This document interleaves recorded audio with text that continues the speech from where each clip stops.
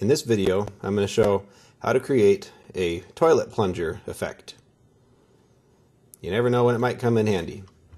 So let's get started.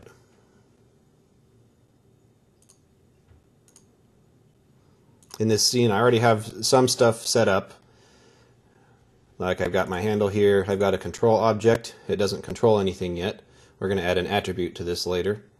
And I've got two curves made for the outer profile and the inner profile of my plunger. So let's start by creating some NURBS surfaces. I'm going to select my outer profile. You make sure you're in the surfaces menu set here. Come up to surfaces, choose revolve. Well, let's just first go in here and reset the settings. Now we're going to go surfaces, revolve. There's our outer profile. I'm going to select my inner curve now, just this inside one, and once again I'm going to choose surfaces, revolve. Here's the overall shape of our plunger. Now we need to close off the gap up here and the gap down here. So I'm going to select the outer surface and then shift select the inside surface, and we're going to go to our sub-object level here and go to isoparm. Select this isoparm, shift select this inside one.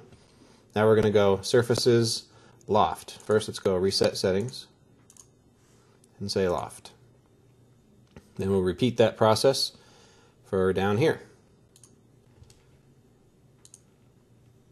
Select both surfaces, go to isoparm level, select this, shift select this, and once again loft.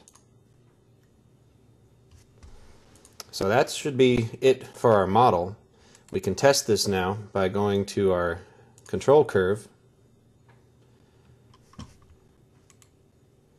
and editing its control vertices, and we should see that it follows. So there's the outside one. Now we have a separate curve doing the inside shape. So what I want to do is edit both of them at the same time. So I'll select both of them in the outliner here. And now if I move this, that updates. And to get the effect of the plunger, we want to use soft selection. So we'll go to our, if this isn't up here, you can go double click on your move tool over here, and that'll bring up the options. Come down here, turn on soft select, and I want all of this to move, but then to start tapering off right around here, and then just be really rigid from here down.